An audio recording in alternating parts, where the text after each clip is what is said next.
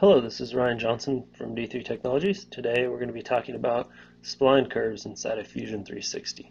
So let me jump into the design I'm creating. Here we just have a simple canvas attached, and I'm going to start a new sketch right on that same plane. Now in this case we're not working with regular lines or curves.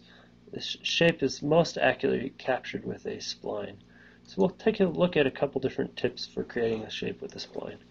First of all, most people, when trying to capture a complex edge or shape, will just grab many different points along the edge, thinking that the more points that I get, the more accurate my spline is going to be. And of course, now I can hit the check mark or swipe forward to OK.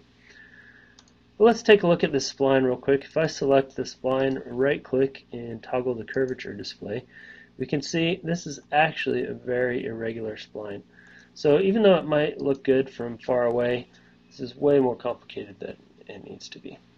I'm going to cancel that, and we'll delete that spline. We're going to recreate it actually using only 3 spline points. Now you're not always going to get it completely right on your first try, but we'll just select 3 points and create that spline.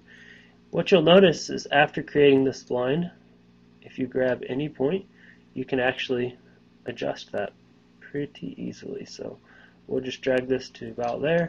We now have a much simpler spline with a much nicer, smoother curvature. So it's definitely preferred. Next I'm going to jump to the bottom and I'm going to create this shape. Again, we'll just choose 3 points that approximate the shape. What we'll notice is the natural curvature of this spline is not going to be able to capture that tight corner in there.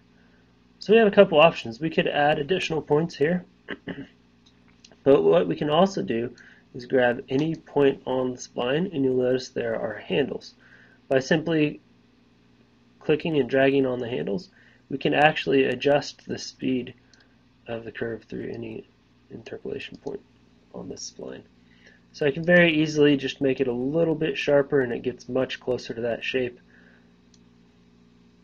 If I ever want to revert to the default curvature, all I have to do is right click and deactivate the tangent handle, and the curve goes back to its default state.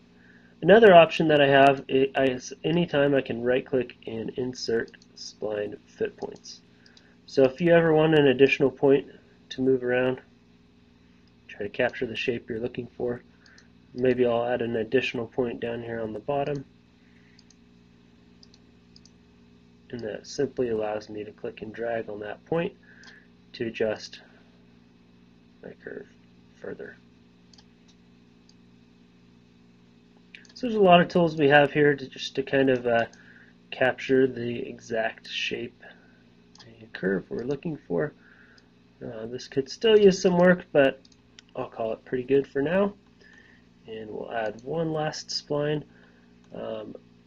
The reason I'm doing this in 3 splines instead of one continuous spline is because I want those sharp corners. You'll notice what happens if you close any spline shape. Fusion will try to smooth that out to a smooth shape. In this case, not what we want, so I'll add my last spline just with 3 simple points. And we can see we now do have a closed profile with those sharp corners. We can finish our sketch and pull this out into 3D. So hopefully those few tips on spline creation and modification helped you out. Thanks for watching. If you have any more questions, feel free to reach out to our team at D3 Technologies.